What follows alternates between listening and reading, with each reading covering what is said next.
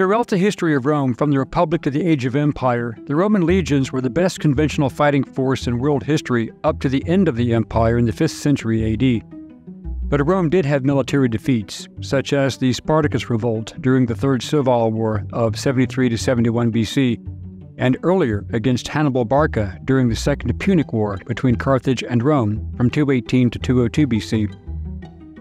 However, Rome's greatest embarrassment occurred in 9 AD in a narrow stretch of wide, dense forest, when the German tribesmen, often warring with each other, united to defeat a mighty army.